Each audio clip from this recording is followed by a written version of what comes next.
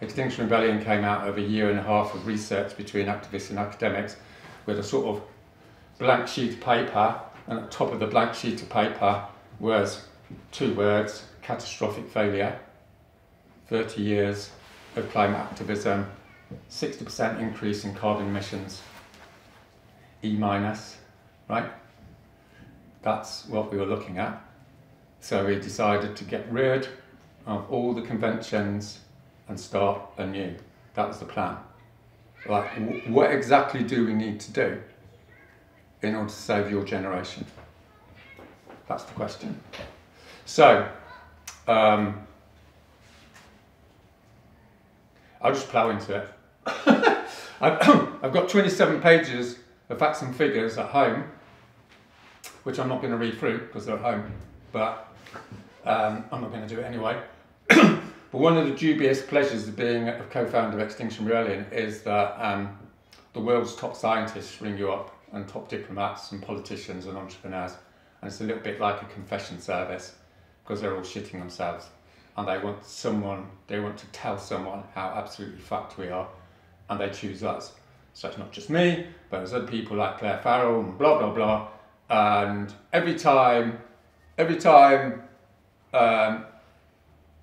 you know, you're going to talk to one of these guys, like have a sort of dryness in your throat, you know, because you know you're going to be given some awful information and it's going to take you 2 days to get over it. So I'm probably going to spend the rest of my life telling the great British public what they need to know, because no one's really telling people what you should know. So what I'm going to do is go through the climate crisis in about 3 stories and make 3 fundamental points. So this is story number 1. I haven't just started. Story number 1. Okay, about 6 months ago, there's an article in the Conversation.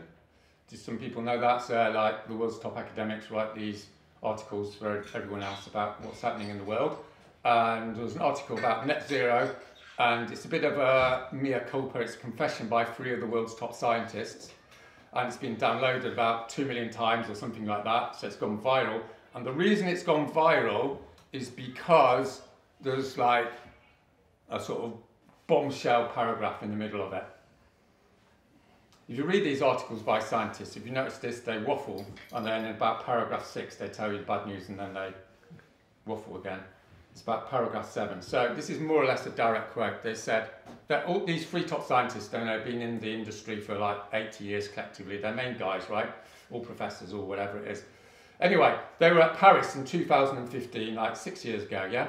And they said, took them 6 years to get round to saying this, they said, at the Paris Agreement of 2015, we did not know of a single scientist who thought that 1.5 degrees was possible. Okay? We did not know of a single scientist who thought that the Paris Agreement was going to work. So I did a Facebook post about it and I said, you should put that on your fridge and read it every morning when you come down for your breakfast, right? Until you're in a raging whatever, right? Because for the last 6 years, the whole climate industry, and it's still doing this down the road, right? Going on about something that's physically not possible. Like 1.5 is done. It was done in 2016. Like, remember, right? At the Paris Agreement, it was about 2,000 scientists, right? So it wasn't just a few bad apples paid by the carbon industry. It was the whole damn thing. It's a systematic lying to the general public. So all those kids, and maybe some of you have done this, like marching around Sydney and Berlin with little signs saying, follow the science, stay under 1.5, right? They're all going to be mad as hell. They're probably mad as hell already. Maybe some of you are mad as hell because you've been lied to. Everything I'm going to tell you is nothing about me, by the way. Don't think this is a Roger Hallam routine, right? I'm just the messenger. I'm telling you what these top scientists said. Now, because I'm semi-famous, because I'm a co-founder of XR, I can email people and get to have a chat, which is rather handy. So I had a conversation with one of them. So he's on Zoom, he's looking a bit white and sheepish, as you can imagine. And I said to him, what's the story about 1.5 not being feasible 6 years ago? And he said, well, Roger, what you've got to understand about the world's top scientists is they're overwhelmingly white, overwhelmingly middle class, overwhelmingly from the global north, overwhelmingly at the world's most elite universities. They're tenured professors, right? They're a tiny demographic. And then he said, and this is a direct quote, they don't want to rock the boat. So even before you start thinking about what fuckery is coming down the road, you have to understand the social context, right? I'm an award-winning social scientist at King's College. I've left, naturally. Got onto that in a bit, right? I know my stuff. I'm a professional interpreter of social reality. Do you know what that means? It means when people talk about the science, it doesn't come down from God, it comes through a social process. And that social process is for the power relationship, prejudices, and private agendas. Okay? Don't take it off of face value. You're being lied to, systematically lied to. It's been going on for 30 years, right? We're heading well over 2 degrees centigrade. So my first proposition to you is that you don't listen to experts, which sounds a bit conspiracy-ish, doesn't it? So don't quote me. What I'm suggesting you do is listen to experts who are retired. Do you get it? Because they don't give a damn. So who I suggest you listen to is Sir David King. Sir David King, as you may know, is the chief scientific advisor to the British government in the Blair and Brown administrations, right? He's a top 5 scientist in this country, right? He's up there, right? It's pure establishment. But the important thing to understand about Sir David King is he's retired, right? He's 72, doesn't give a damn, he's going to be dead soon, right? So he's in Australia 6 months ago. I know the people who put this on, a think tank there, and he's on record, you can look it up on the internet, and he said, we have to act quickly. What we do, I believe, in the next 3 to 4 years, will determine the future of humanity. So I'm sure you're a bright lot, I'm sure there's a few social science students here. So, what do we know about Sir David King? What we know about Sir David King is he's pure Oxbridge. What do we know about the British ruling class? They talk in euphemisms, right? Read the history of World War I. Got a slight problem on the front. All that crap. Yeah? What does he mean when he says in the next 3 to 4 years we will determine the future of humanity? What do you think he means? He means billions of people are going to starve to death. That's what he means, doesn't he? That's what he means. What could he not mean? Right? I know Tom, I know a leading, I won't mention his name because it's being recorded. I know a leading London lawyer, right? He's famous. He knows Sir David King. I privately know Sir David King won't use the word billion. Why is that? Because Oxbridge people don't talk about death. Right? They talk about it in the working class suburbs of this city, right? They talk about it on the agricultural holdings that grow your food for your supermarkets, because that's where I come from. But they don't talk about it up there because they want to control the whole thing. So he said at this conference, he said, we're at 500 parts per million of CO2 equivalent, right? That's all the greenhouse gases. Forget about just CO2, right? It's everything. That's pretty obvious. We're at 500 parts per million of CO2 equivalent. Then he said, and this is the direct quote, he said, there is no carbon budget. Okay? Top scientist in this country. There is no carbon budget. We've burnt too much fossil fuels already, and we have to go into reverse. So, my proposition to you is that in 5 years' time, there'll be 3 guilt-stricken establishment scientists writing the conversation, and you know what they're going to say? They're going to say, at COP26 in Glasgow 2021, we did not know of a single scientist who thought there was a carbon budget left. Yeah? No one thinks there's a carbon budget left. Go to some of the pubs at 11 o'clock in this city this week and ask them. There's no carbon budget left. The critical decade was 2010 to 2020. That's what the UN said at the time. Well, you can't have endless critical decades. The 2020s is a decade of consequences. It's just the way it is. So that's fact number 1. That's the first thing I'm trying to communicate. We're all being systematically lied to. And God help you if you're not mad as hell about it. Number 2, how bad is it? How bad is it? Who's telling you how bad it is? Not in this city. I'm going to do like a talk tonight. And the main point of my talk tonight is, why hasn't anyone in the whole of COP said the word fuck? Right? What does that tell you? It tells you that the people at this conference are like that. They're a little slither of the global elite. Forgot what I was going to say now. Oh yeah, this is fucking bad. Right. Okay, well, when we started Extinction Rebellion, you know, I was doing my Heading for Extinction talk.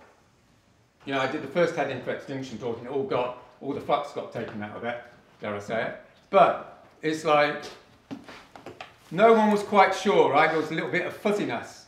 There was a little bit of fuzziness on what the science is saying. So, it's 2021. There's not any fuzziness anymore. It's done, right? The numbers are in. We've got the numbers. We've got the peer-reviewed papers. I read 2 or 3 peer-reviewed papers a day, okay? I know my stuff. I've been doing it for 5 years. I just get acres of it in my inbox, right? I've got someone that organises it for me. Okay, so I'm just going to choose one paper, right? It's about heat. Forget sea level rise, what's, you know, blah, blah, blah, right? It's heat. It's heat that's going to kill people. What's happening with heat? So read this paper, the future of the human niche. The future of the human niche. What does that mean? Translate that into normal Glaswegian language. What it means is, who's going to live and who's going to die? Right? That's what it means. The human niche, where people can live and, oh, no, if you're outside that, you're going to die, right? So it turns out in this paper, it's a little bombshell of a paper, meaning it was on page 5 of The Guardian for like 2 hours. Yeah? What this paper said, it said at 2 degrees centigrade, 2 degrees centigrade, yeah, everyone knows about that, blah, blah, blah, load of bollocks, right? 2 degrees centigrade is not like a good stat. People here know about stats, right? There's good stats and bad stats, isn't there? 2 degrees centigrade, staying under 2 degrees centigrade, you're going to stay under 2 degrees centigrade as a global average temperature, right? The problem is 60–70% of the Earth's surface is water. No one lives on the water. Naff stat. The stat you want is the temperature rise where people are going to live, right? Pretty basic. You're not going to get into Glasgow University doing a 2 degrees thing, right? You want to know the temperature in Cairo, in Bangladesh, in Paris, right? That's where you want the temperature, to know what the temperature is going to be. So what does it say in this paper? It said in this paper that 2 degrees centigrade, the temperature inland, where people actually live, is going to be 7 degrees. Have you talked about that COP yet? Peer-reviewed paper, world top scientists, blah, blah, blah, right? This isn't some maverick guy down the pub. This is top-notch science. So stick that on your fridge, right, until you're mad as hell. Because for the last 6 years, everyone's been going, stay under 2 degrees. And everyone's going, what the fuck? That's fine, it's just a little bit warmer. 7 degrees, that changes everything, doesn't it? Can you imagine if 2018, we said, we're going over fucking 7 degrees, right, in 10, 15 years. Right? There'll be 500,000 people out on the street, but they don't know because they're being lied to, because the whole thing's rigged, right?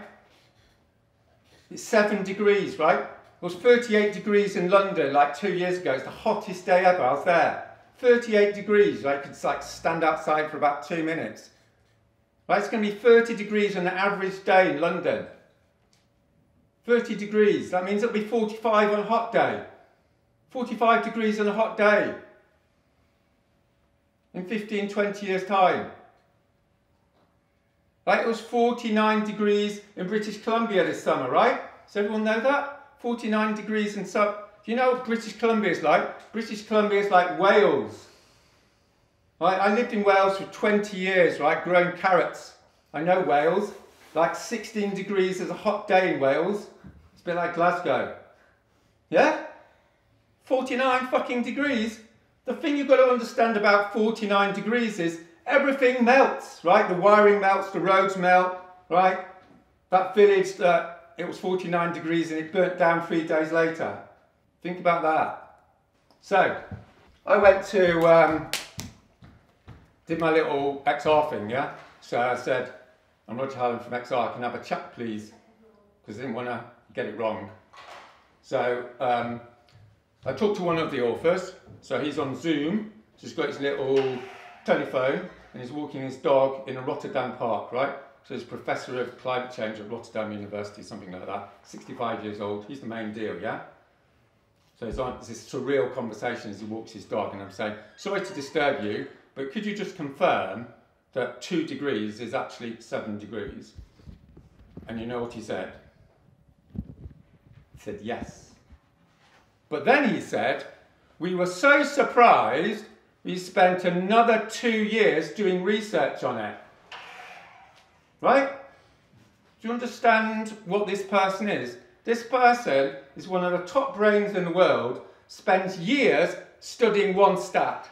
When he's saying 7 degrees, he means 7. He doesn't mean 6, he doesn't mean 8, right?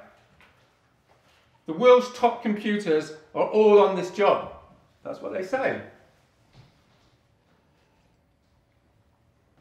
So the reason why it's a bombshell paper, apart from that, is they had the courage to actually, you know, actually go, what does that mean?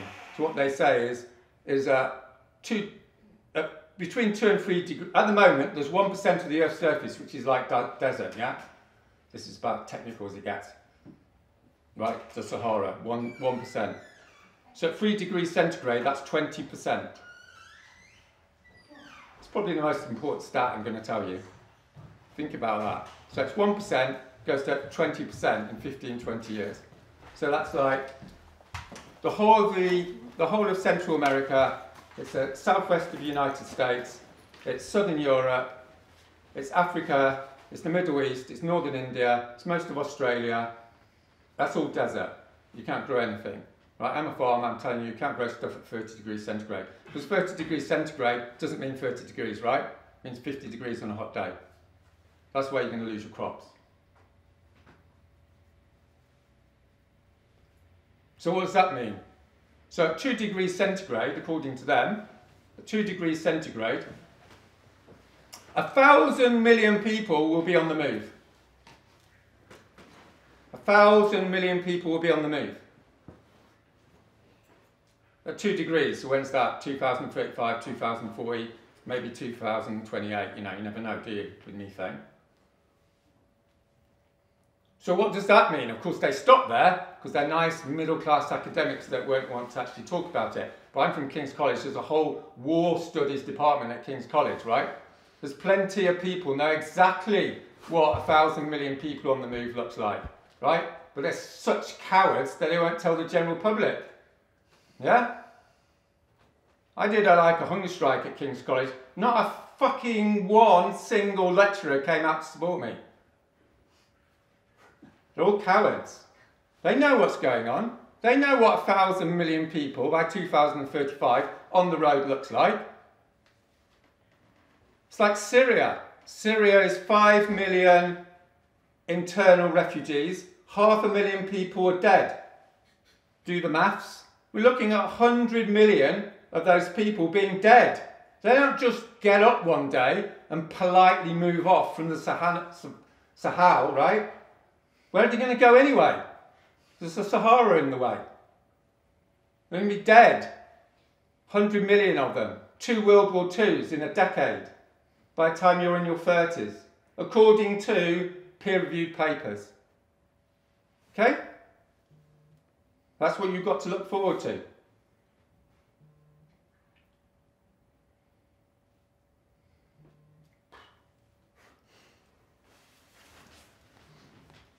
So what does that mean? Are you pretty resilient students? Hope you are. Last time I said this to a bunch of students, one of them came up to me and said, can't use the word rape.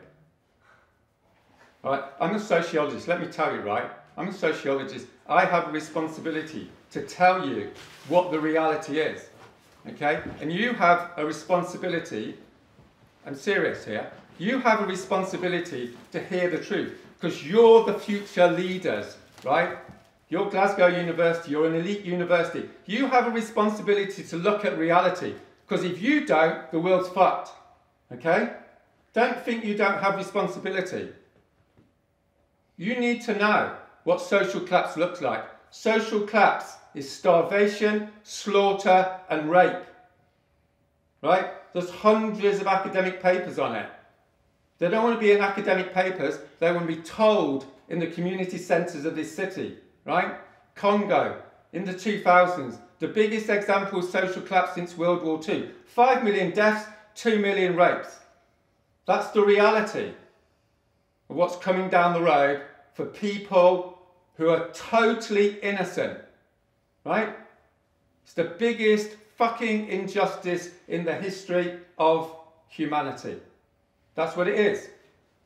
This is not a little blur, blur, blur campaign, right? I mean, I've been doing social activism, dare I say it, since I was 14, okay? There's nothing I've been doing for the last 40 years that remotely compares with this moment in history. Okay, so I'm going to tell you the really bad news next. With a ladder. Okay.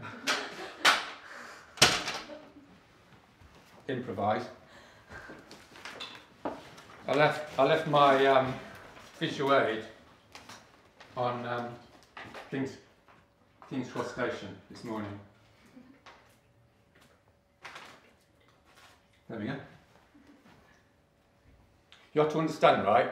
All the big revolutions in world history didn't have PowerPoints. Okay? You got it? 1848 didn't have PowerPoints, okay? 1917, no fucking PowerPoints. Don't get seduced by technology. Right? The little ladders in London pubs, right, in 1905 when they founded the Communist Party. Not communist, by the way, don't tell anyone. Right? They had little bits of paper. I know. All right. Here's the really bad news. So you already know the bad. You already know the really bad news. The really bad news is you've got 3 to 4 years. Okay. I'll just say that again, right? My friend Tracy, she goes on national news. We do like training sessions. Say, Tracy, just say 3 to 4 years. 3 to 4 years. 3 to 4 years. 3 to 4 years. Why is that? Because slowly the people in this country are finally realising we've got 3 to 4 years. People come up to a street now and they go, what's this about 3 to 4 years? So David King says it's 3 to 4 years before we lose it, right?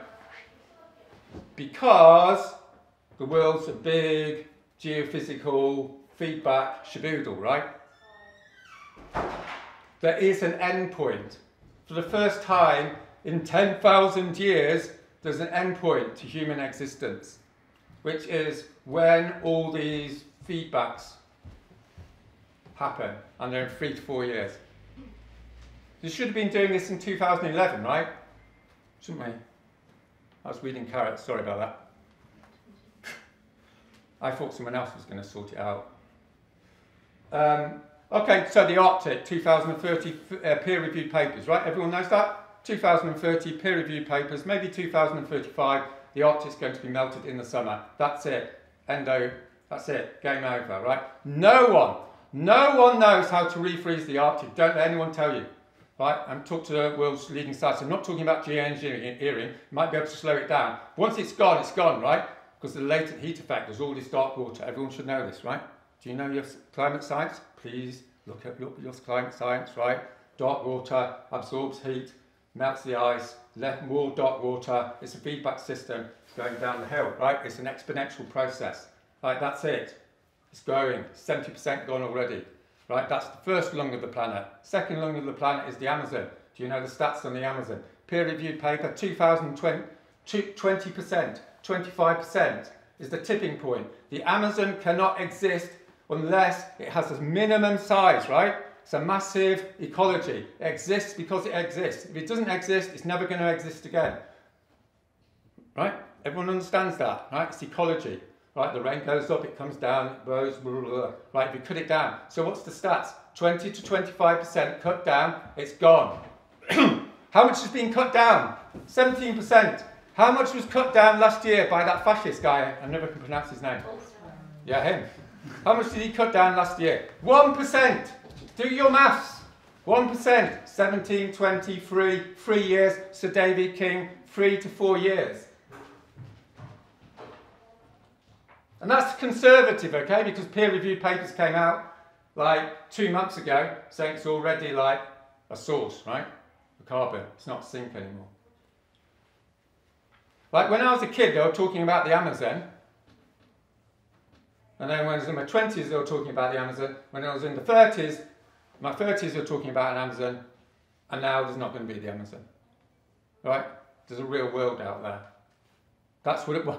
That's why he's saying 3 to 4 years. So, you know, like 200 years ago, you know, you'd be all in this room and you'd be going, slavery is really bad because, you know, it took 50 years to get rid of slavery, if you know your history, right, in this country. And you'd be going, slavery is obscene, it's disgusting, it's outrageous, we're going to stop it. And you'd all be trying to stop it. And you try really hard to stop it. And at the end of the year, you wouldn't succeed, right? But you knew that next year, slavery would be obscene, disgusting and outrageous, but it wouldn't be 10 times as bad, would it? You get it? Right? When my grandparents fought Hitler, Hitler was like the personification of evil. We're going to get rid of the guy. He's not going to last forever. This is going to last forever, isn't it? 100,000 years. Maybe it's 4 million years, who gives a fuck?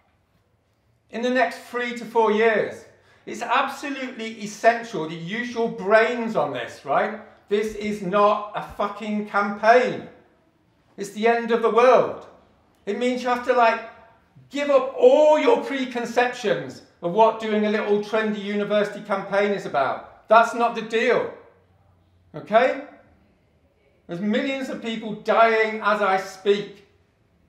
Right? It just hasn't got to this country yet. But it will. It's coming, right? I can't grow vegetables anymore. But who gives a fuck, right? I'm just like a little Welsh farmer. But it's coming. Because it's physics. So this is your little analogy. Here's your kid on a Glasgow park. And he kicks the ball, yeah? Kicks the ball. Everyone knows this story. The little toddler kicks the ball. It goes down the hill. The toddler's running after the ball. Yeah? How does that story finish? How does the story finish? There's only 2 ends to the story, isn't there? He either catches the ball or he doesn't catch the ball. Yeah? It's a binary. It's an absolute binary. You either catch it or you don't. That's what Sir David King's saying, right? That's what Johann Jostrom of the Potsdam Institute is saying. That's what all the leading world scientists are saying. They're not saying it's a problem and we can half sort it out. They're saying we get it or it's gone. Right? It's gone. That's the ball. Right? It's here. Right? I'm going to come to Glasgow University in 2 years' time. It's going to be here. So, you're going to try really hard in Glasgow, aren't you, to sort out the climate crisis. Maybe you're going to get to number 1. This is where we're talking about the strategy. You're going to get to number 1. You're going to think, great, we've got to number 1. No, no, no. Number 1, you haven't caught the ball. It's no good, is it? Right? So you're going to try really hard and you're going to get to number 2. You're going to run really hard to get to number 2. You're not going to catch the ball. Number 1 is the same as number 2. You're still going to absolutely fail. That's what it means, yeah? If you want to save your generation, the next 1,000 generations, you've got to get to point 3, to be in the ballpark, right? This is fundamental strategic information. Understand what I'm trying to say, right? I'm not trying to be unpleasant. I'm not trying to upset you, right? You know, if you go to a doctor in this city and he says you've got cancer, it's because you've fucking got cancer, right? That's the way it is, right? We have to get to point 3. Don't kill the messenger, right? It's not the doctor's fault. It's not Roger Hallam's fault. It's physics. It's maths. That's the situation. That's the deal. It's not Hitler, right? It's not slavery. It's climate. There's an end point. Sir David King, top scientist, right? 3 to 4 years. That's why Tracy's on Good Morning Britain, ignoring all the crappy fucking questions and going, we've got 3 to 4 years left. We've got 3 to 4 years left. We've got 3 to 4 years left, right? And you know what the interviewer said? He said, you've been trained, haven't you? Right? Because she's the first fucking working class woman that gets on mainstream British media that doesn't take any shit. Because she's been trained, of course. 2.5 hours, role playing. That was the interview. I always like being a fascist interviewer, by the way. All right. So there you go. Sorry about that. So I'm going to give you the good news. So the good news also includes the worst news. So the good news is, ready? The good news is that it's entirely possible to get to point 3. Bang. It's entirely possible, right? Everything I've told you so far is just what I've been told, okay? You know, just go and look it up on the internet, right? What I'm going to tell you for the next, 20 minutes is what I know, because I'm a specialist in political change, right? That's why Extinction Rebellion was successful. It's because you had some brainy people sort it out, right? Not just me, but a bunch of people. Don't underestimate the power of brains. That's why you're here. That's your job, is to think clearly about it, right? You've got all your emotions spinning around in your head. But you have to think clearly if you're going to win. You have to think, how are you going to get to point 3? Because you're the future leaders. How are you going to do it? Everyone knows how to do it, right? All the sociologists of political change know how to do it. Because it's been done over and over and over again in history. The problem is, you're not doing it. Okay? With the greatest respect. You're not even fucking close. With all due respect. That's the way it is. Because, surprise, surprise, history is full of situations where people face annihilation. You know, we've just had 30 years of niceness, right? Before 1989, for the previous 5,000 years, every 30, 50 years, cultures face annihilation. It's central to human culture. Everyone knows what it looks like, right? You know, my grandparents were making bombs in Derby when they're 18 years old. They were shitting themselves because they thought they were going to be raped and slaughtered by Hitler's troops. Think about that. That wasn't that nice, was it? You know, if you were a working class kid, teenager in this city in 1914, you know what's going to happen, right? 70% of those kids were going to have their intestines blown out on the trenches. That's not nice. That's history, okay? When I was 14, I thought, the world's great. And then someone told me there was going to be a nuclear war and we're all going to be blasted to forever, right, in the nuclear winter. It took me 2 fucking years to recover from that, right? Every second I wasn't studying, I was sitting in the bloody roads, right? That's what my generation didn't think we had 10 years. My generation thought we had 2, right? Don't think there's anything special. No, all this self-pity stuff. Right? It happens again and again. Get with the program. Toughen up, because you're going to have to toughen up. I know, it's not politically correct to say so, but I'm not politically correct, right? I'm a sociologist, I'm 55 years old. I've seen some shit. You've got to toughen up. It's going to be tough. So what have you got to do? What do people do over and over in history?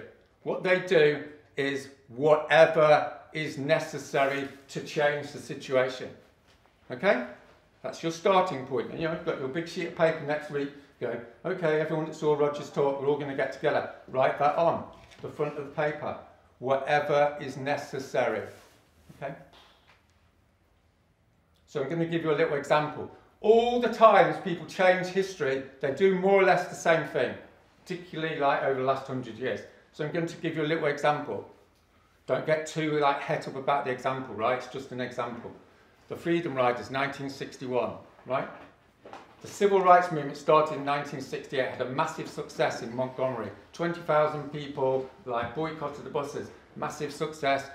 Martin Luther King became famous, everyone think it was great. What happened afterwards was nothing. Often happens. By 1961, there were a whole load of people of your age and they were so fucked off. Right? They'd had 90 years. You might be miserable because you had 30 years and nothing happened on the climate. Those guys had 90 years of nothing happening. Right? And desegregation and all the rest of it. So what did they do? They decided to do whatever is non-violently necessary. So they hatched a scheme. They got on a bus, black and white people on a bus. They didn't go down to Virginia, right? Where they'd just be taken off the bus, maybe spend the night in prison and, be sent back to New York. No, they went down to the heart of darkness, to the most fascist, racist state in the centre of the American South. And what happened to them? They got dragged off the bus, they were beaten up, the bus was set on fire, and they were put in prison. They did whatever was non-violently necessary to get shit done. You understand where I'm coming from, right? This is history, right? This has been going on every 30 years for thousands of years. What's interesting is, 3 days later, 24 students, all about your age, 20, 21, right, set off from Atlanta to Montgomery to do the same thing.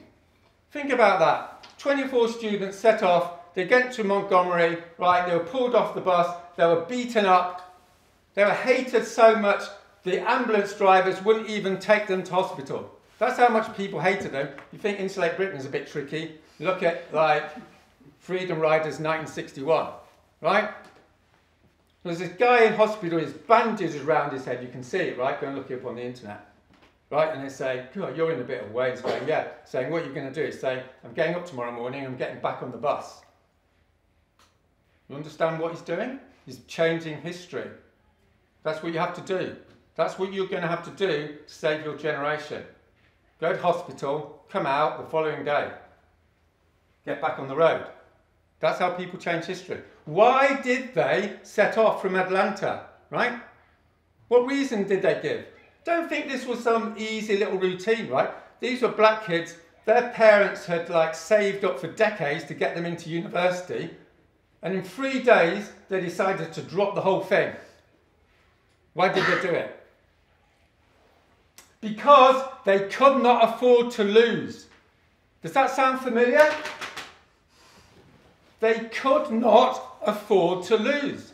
You cannot afford to lose. This whole fucking movement cannot afford to lose. Because you've got 3 to 4 years, right?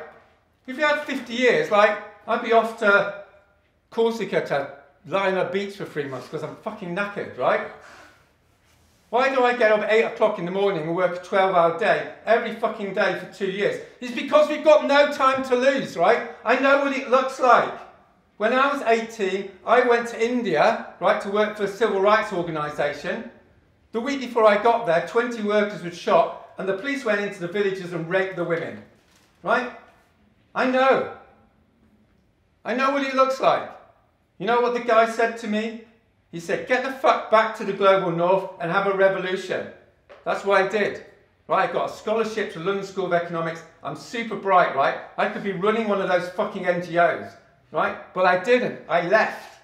I left after a year, and I spent 10 years working 12 hours a day for £50 a week. Okay? People do that. Read some history. That's quite fun, actually. Dare I say it? Life goes on. So that's what they did. You see where I'm getting at here? Right? You know, one step at a time, sweet Jesus, all that sort of stuff. But that's the direction of travel. Right? That's how you get to point 3. Because after they got beaten up, another group came down, and they got beaten up, another group came down, and then they got organised and they just put them into prison. And by the end of the summer, there were 400 people, 430 people doing hard labour in Parchment Prison, right? Wasn't like Pentonville, right? Or Wandsworth. I've been to those prisons. They're quite nice. This was Parchment 1961. And then they cracked. The most powerful government in the world in 1961, they cracked. 400 people changed history in 4 months. It's happened again and again and again, right? Read your history of revolution. It happens again and again and again. And it's always because a small group of people do whatever is necessary because they can't afford to lose, right? Bang, bang, bang. That's it. That's the only way you're going to do it. You know, I'm not being unpleasant. Believe me, right? I'm looking at you, right? You're looking really worried. It's all right, right? I'm a nice guy, honestly. I'm a nice guy, right? My mum was a Methodist minister, right? She told me not to swear. It's not about me. I'm just being compassionate towards you by telling you that you're fucked. Unless you get to point 3, right? If I thought you could get to point 3 by going on a march around Glasgow each day this week, fantastic. I haven't got anything against marchers.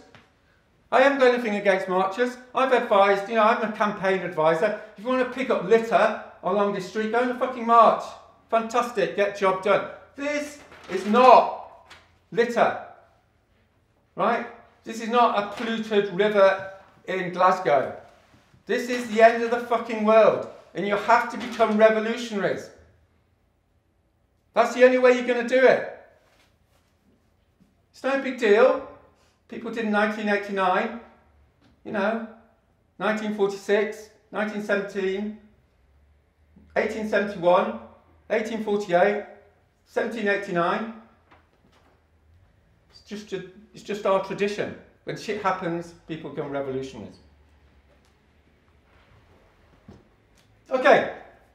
I forgot to tell you. Oh yeah. So, here's the modern. I'm going to get onto intellect grin in a minute and what you've all got to do. Okay, so some of you might be thinking, okay, so that's like, you know, that's out there, that's on Netflix, you know, those are those heroes in the past, you know, switch it off, switch it on, blah, blah, blah. You can still go down to Tesco's and pick up, you know, what's the problem? You know, that sort of routine, right? But these dynamics were what propelled Extinction Rebellion, right? So that's only 2 years ago, right? You all know about April 2019. Maybe some of you were there, right? That was great. It was 10,000 people. It changed history, right? Wow, amazing. How did that happen? It nearly didn't happen. So I tell you the inside story, right? At Christmas 2018, I did a 23-page strategy document. It was really good. All right? I made it into a book, and then I got banned, so you can't get it anymore. Anyway, it's like, it was good. It was like, we're going to go to London. We're going to blockade London, blah, blah, blah, blah, blah, blah, blah, right? And we presented it, me and the people who did it. It was a few other people, it's all right, it wasn't just me. There were a few other people, right? And we presented it to Extinction Rebellion. There was about 30 people in the room. And do you know what people said? They said, Roger. They said, it's not going to work. It's not going to work. You've got Brexit, right? 2019, do you remember? Everyone's talking about, no one's interested in the climate, right? Then they said, you're not going to get 10,000 people to London. You know, you're not going to get students down there, all rubbish. Blah, blah, right? Then they said, you can't get people arrested You know, people don't like getting arrested. It's unpleasant. And then they said, if you get people arrested, it's going to upset people. You know that one? Right, Daily Mail's going to get upset. So you shouldn't do it. And we said, we cannot afford not to take the risk. You get it? We cannot afford to not take the risk. In other words, not acting is the bigger risk. You have to act and be prepared to fail. Otherwise, you've already failed because you're not even getting to point 3, right? You've got to run like fucking hell and you might trip up, but at least you might get to number 3. If you get to number 2, forget it. You might as well just go and, you know, whatever. You see what I'm trying to say? You have to push. That's your job, right? It's the future fucking elites or whatever you are, right? You've got to push. You've got to go into Glasgow and go into those meetings and go, that's a great idea. Let's do it 10 times as big, right? 10 times as big, you're in the ballpark. That's the biggest bit of tactical advice I say to people. Like, I talked to this German student, right? It's a bit of a tangent, but anyway, it's quite interesting. I talked to this German student, it's quite funny. He said, Roger, I've read all about you. I want to do some, you know, full-on stuff. He said, right, I'm going to get my university to divest, right? And I said, that's cool. So he said, I saw what you did at King's College. You threw paint around the Gothic Hall. I said, yeah, it's really good, and we won. He said, I'm going to do that. So he got 3 little tubes of paint about this big, right? And he went to the front of the building, and he sort of did a little picture about this big, and 5,000 people watched it on social media, and he got back on Zoom with me and said, Roger, I did what you said. I said, I'm not going to say his name. I said, that's great, but you've got to do it 100 times bigger. And he said, oh, all right then. So, this is quite funny. A fortnight later, he comes back with 5 fire extinguishers, right? Right, this is one of the poshest universities. It's got one of those modernist, big, massive black frontages. So he gets his multiple coloured paint and he goes, shh, and then he gets his next one. It's there for about 15 minutes, shh, and it's the whole, it's 50 metres at the front of this posh university in Germany. It's just splattered with multicoloured paint, and you know what happens? 200,000 people see it, and everyone's going, that's so beautiful. So much nicer than what it was before, right? And then, do you know what happened? Got suspended for a year, I think it is. Cool, he's getting somewhere, right? But the real story is then he goes, okay, Roger, I'm getting the hang of this. So he says, me and my mates, we're going to go on hunger strike during the election. So during the election, don't know if you've heard this story, you should know it, right? There's seven students, so young people, they went on hunger strike 30 days before the election. And they were asking the candidates for 1 hour public debate, right, with the young people in Germany about their annihilation, right? Seems reasonable, doesn't it? Green Party, Social Democrats, Conservatives, right? Sort of called a dilemma demand in the trade, right? It's a small ask, it's no big deal. We're going on hunger strike, come and have a nice chat with us on national telly, right? No one bothered about it for a few days, and then it's boosh! Every article in Germany was going, oh my God, there's these young people on unlimited hunger strike, right? Notice, unlimited hunger strike, yeah? And they kept going, and all the party leaders and their PR departments were phoning up, and they were going, it's terrible, this is terrible, you're going to get hurt, you're going to get hurt. You know that routine? You're going to get hurt, stop.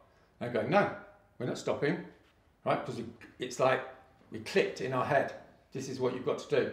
And to cut a long story short, they got to day 28, and all the politicians were going, no. So what did they do? Right?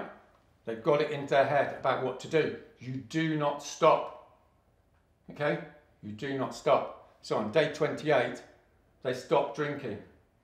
They did dry hunger strike. And then they're in hospital. They're in hospital for a day, and then they get rung up by the PR department of the Social Democrats.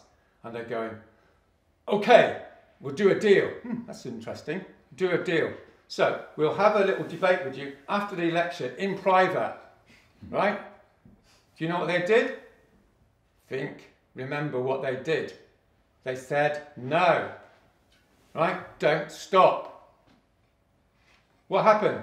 An hour later, the candidate, the now future Chancellor of Germany, the most powerful politician in Germany, agreed to have a 1-hour debate in public after the election. That's how you're going to fucking win, right? You have to keep going. That's how you win, right? That's why the Freedom Riders won, right? That's why the suffragettes won. That's why ACT UP won. Go and look it up. That's how people win. You have to keep going. All the liberals will be ringing up going, you've been really unpleasant, blah, blah, blah, blah, blah, blah, blah, blah, blah, blah, blah, blah, right? You keep going, and then you win, and then you make history. And then you inspire like thousands of people around the world. And that's how you change the world in 6 months. So, just coming back to, what was I talking about? Coming back to April 2019. So this is interesting. I think it's interesting. Hopefully it's interesting. Right, so, you know, April 2019, there was like 5 sites. We're going to take 5 sites, right? It's the same sort of story. So there's a big row in XR. So it goes a bit like this. They're going, we're just going to take Marble Arch. We're going to have Glastonbury on Marble Arch. We're going to have 10,000, you know, hippies and blah, blah, and students, and they're all going to dress up, and there'll be a few arrests, and we're going to have loads of music. And it's just going to be great. You know, and we're going to be able to take it. And I said, it's fucked, right? Just taking Marble Arch is there. You see what I'm trying to say? If you just take Marble Arch, you're going to be on page 5 of The Guardian in someone's PhD in Glasgow. You get what I'm trying to say? No one gives a fuck. It's like, there's a few people in my... If you're going to change history, you're going to have to take... If you're going to get to point 3, you've got to take 5 sites. You've got to close down the whole fucking city. Right? That's what you've got to do. And they go, you're not going to be able to do that, and the police are going to stop you. And we said, we can't afford not to take the risk. You get it? So it could have been a complete washout. But we took the risk because unless we're in point 3, there's no point, right? And on the first day of April 2019, I was in tears, right? I'm not the crying type because I'm an organic farmer. It's tough, right? It's tough. You should try it. It lasts like 2 days, seriously. Right? The reason I was in tears was because it's so fucking stressful, right? If we hadn't taken those 5 sites, that's it. There's no plan. We took the 5 sites and we won, right? We won. We became the most powerful climate movement in 2019 globally, according to some posh thing, right? How do we do that? By taking risks, right? You've got to take risks. Please get it into your heads. You've got to take risks, right? Imagine the worst risk and times it by 10, right? 5 fire extinguishers, remember, right? Make it 20. It's all right, life goes on. I got suspended from King's College, right? You know what I did? I said, fuck that. I went into the Students' Union and they came up to me, the security, and I said, yeah, I'm having a meeting. You know, it's my human right. So they had to drag me out. 10 days later, they brought me back in. You get it? It's all a game of poker, right? You're right. This isn't, you know, some esoteric, like, you know, campaign. It's like the end of the world. They all know they're fucked. You have to push, and then you push again, and you push again, right? And that's what Insulate Britain has done, right? For God's sake, understand what it is about, right? It's 100 people. 100 people, right? Just think about this for a minute. 100 people got 370 national news articles in 6 weeks. 370. Independent, The Times, right? Every fucking day. 400 people. Why did they do that? Because they went on the motorways. No, they went on the motorways again and again and again and again, right? Over and over again, right? This is what the working class sorted out in 1880. Go on strike. You don't go on strike for a day, do you? You go on strike over and over again, and then you win. That's what you have to do at Glasgow, right? If you want them to divest, have they divested yet? Yeah. No. They're halfway through it. Oh, well, you can get them to speed up.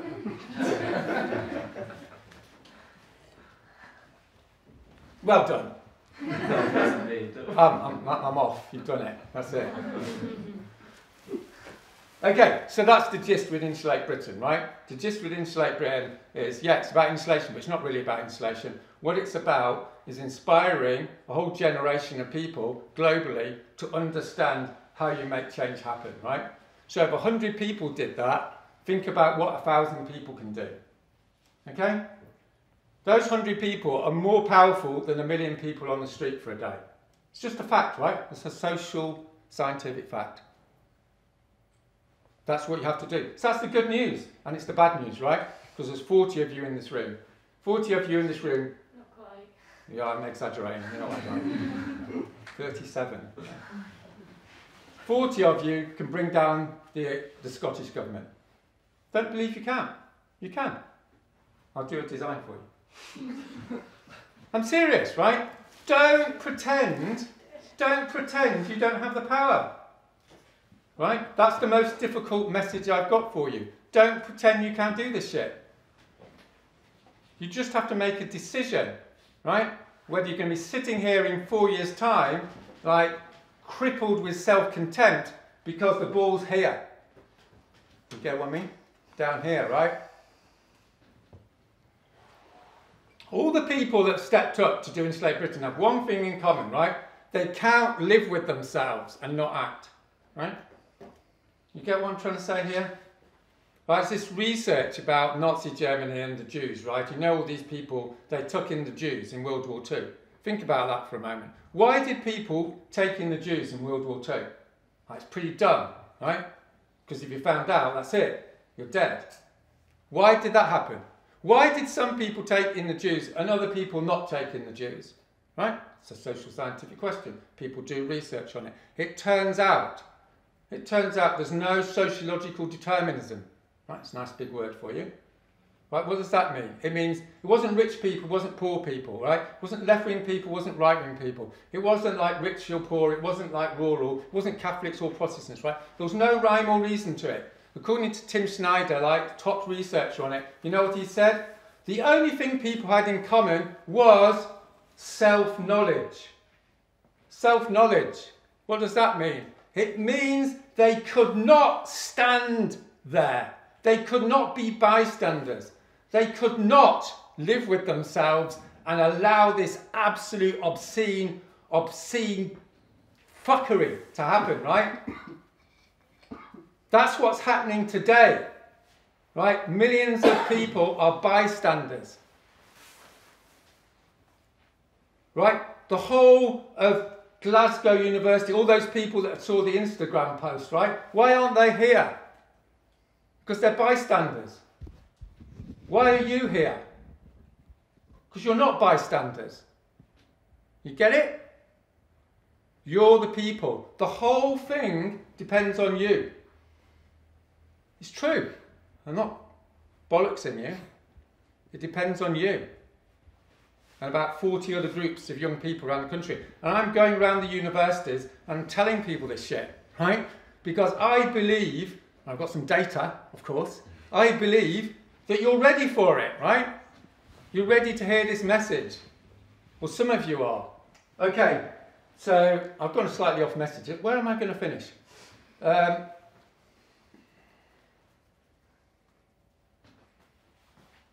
It's actually pretty good being revolutionary. I'm going to sell it to you from a self-interest point of view. All right? It's okay. It's fine. In fact, studies have shown that revolutionaries are generally more happy than non-revolutionaries. I made that up, by the way. Why is that? I don't know, by the way. But there is evidence. There is evidence. So I'll just give you, I'll finish with a little bit of a little antidote. Antidote? Antidote. Anyway, that word.